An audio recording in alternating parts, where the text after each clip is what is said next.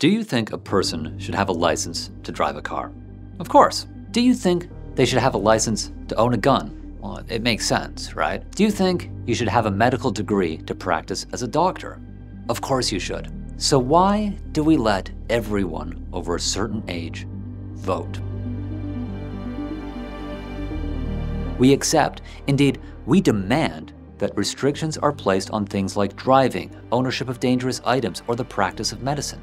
Why? Because you have to show that you can use the power that comes with these items or a position of responsibility. We don't let someone get behind the wheel of a car without a license because they would be a reasonable threat to themselves or others. The same is true with gun licenses. If you think that people ought to be able to own firearms, because things can go wrong, right? Now, I remember a very special episode of Beverly Hills 90210 when Scotty found his dad's gun and accidentally shot himself. Scott, come on, they found some... Hey, David, check this out. Scott, put that...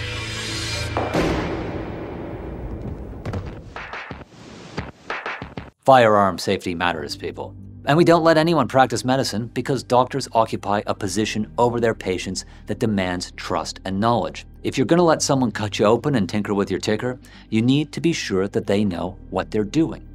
Now, what joins all of these arguments is that they involve the ability to harm other people. Yet, when it comes to the most important and dangerous social technology human beings have ever invented, the state, we seem content to give everyone an equal share. This is a pretty bold move when you consider that the state can legitimately lock you up, it can kill you, it can send you to war.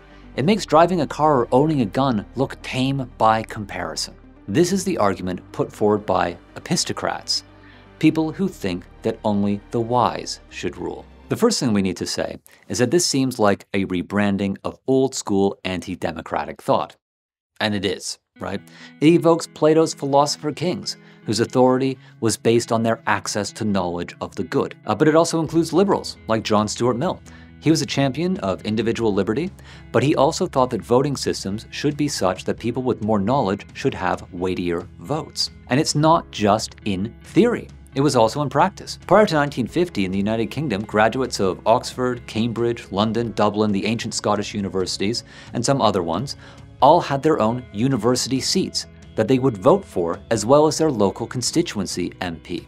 Indeed, for a very brief time, the University of Sydney had its own seat in the state legislature elected by graduates. And this may seem something from the past, but Ireland still has its university seats in the Senate. So what are the arguments put forward by epistocrats? David Estlund gives us 3 tenets that lead to epistocracy.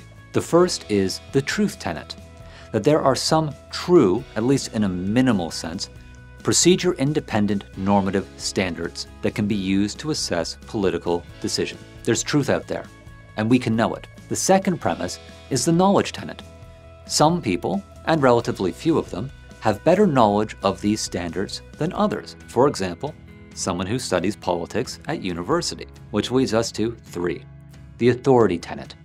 The greater knowledge of these standards warrants greater political authority. So if we believe that there is knowledge and that some people have more of it, it gives them the authority to have greater political weight. Now, Estlund rejects this idea of epistocracy because the authority tenet, according to him, is flawed. There might be more knowledgeable people in a community. However, they might be biased, right? Their perceptions might be distorted, and that might distort their use of knowledge. Now, these biases don't have to be driven by malevolence. There just has to be a reasonable chance that they could be present but undetected in the minds of the educated. So think, for example, about your typical university student. Historically, we're talking about people who come from the middle class and upper middle class. Historically, they have been men as well. Historically, they have been white. Now, they might not be racist, sexist, or classist, but those intersections of privilege might make them somewhat unconsciously biased about the concerns of people who don't fit that pattern. So giving them extra weight causes a problem. Now, what Estlund says is that this will fail a general acceptance test, right? So we're gonna have to ask people, would you accept this? If you were not, say, university educated, would this be reasonable to you? Well, you can raise a reasonable worry about prejudice if you didn't go to university. And this is enough to short-circuit Estlund's argument for epistocracy. Well, actually, Estlund doesn't make an argument for epistocracy. He introduced the term only to tear it down. However, in recent years, people have made a serious stab at defending epistocracy. Chief among them is Jason Brennan. Now, Brennan is a political philosopher with whom I disagree about almost everything, but I read much of what he writes because he's a pretty entertaining author. Now, he says that the tenets are true, but we need to get rid of that third tenet. We don't need the authority tenet. What we need is the anti-authority tenet, where the ignorance of some justifies their exclusion rather than the wisdom of some justifying their inclusion. So the reason that he gives is very simple. Ignorance is dangerous. If we give people who lack the knowledge or wisdom political power, we are putting them in a position where they can harm innocent people. Now, a reply here might be something like, we respect autonomy in liberal societies, and that includes the right to make bad choices, so long as they harm only yourself. I can choose to, I don't know, buy a bunch of Dogecoin, right? And if it plummets down to being worthless, well, I just have to eat that. I made that bad choice. We might also say, well, if people elect an incompetent demagogue, they're going to suffer the consequences. That's fair.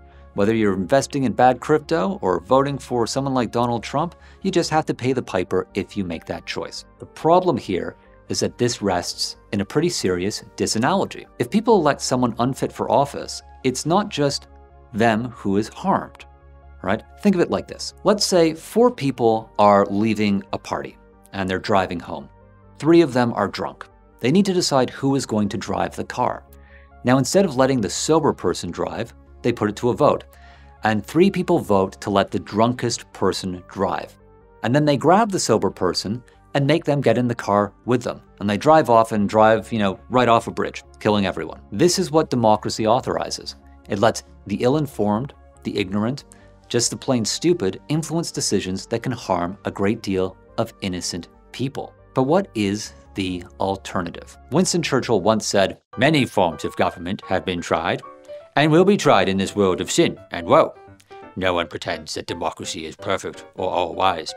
Indeed, it has been said that democracy is the worst form of government, except for all those other forms that have been tried from time to time." You're welcome for my Churchill impression, by the way. So what does epistocracy look like in practice? Like all forms of thinking about government, whether we're talking about authoritarianism or democracy, there are different ways of cashing it out. The most obvious one is a restricted ballot. If you want to vote, you have to pass a test of political knowledge. A second option might be a veto. Instead of having 2 democratically elected chambers of government, we say that one of them will be elected by a restricted ballot, and the knowledgeable can exercise veto over the Democratic Assembly. We might agree with someone like John Stuart Mill and say that there should be plural voting. If you go to university, if you can pass a test, if you have a qualification in a trade, perhaps, you get more votes because you are more intelligent, ? And then there's values-only voting. So everyone can vote, but they can only vote on general aims. So we say we want to create a fairer society, or we want to solve climate change. But the way we get there is not left to the ordinary people. It's left up to experts. They are delegated the policy choices. We simply point them in the right direction. And finally, there's artificial intelligence. And this is one that I find really fantastic. We make an oracle, right? The oracle is an AI that can predict what a simulated community of perfectly informed and rational voters would choose. So this AI would have, a virtual Australia with a virtual form of all of us who live in Australia, but stripped of all of our biases and ignorance. And it asks itself, what would these people choose in conditions of rationality and perfect information? And from there, we get the policy that we want. I love sci-fi examples like this. When it was first put out, I was just like, oh, this is never gonna be true. But ChatGPT, y'all, I know that it's lurking around someone's essay. And one day it's gonna be writing our foreign policy and the world is just gonna go. Each of these approaches is epistocratic, insofar as it gives more weight to the knowledgeable. They're either getting more votes, they're shifting policy, or they're creating the AI that is going to control the world. Now look, I'll admit it, there have been times when I've watched a video online of people doing the most incredibly stupid things imaginable or spouting off ludicrous conspiracy theories, and I thought, wow, they have the same power as me in our political system. And it sort of brings forward the attraction of epistocracy, right? You know, you can't trust people. People are silly. They voted for Nazis. They voted for Trump. Why are we so into democracy? Perhaps epistocracy is better. Well, in the next part, I might take up the lance for democracy.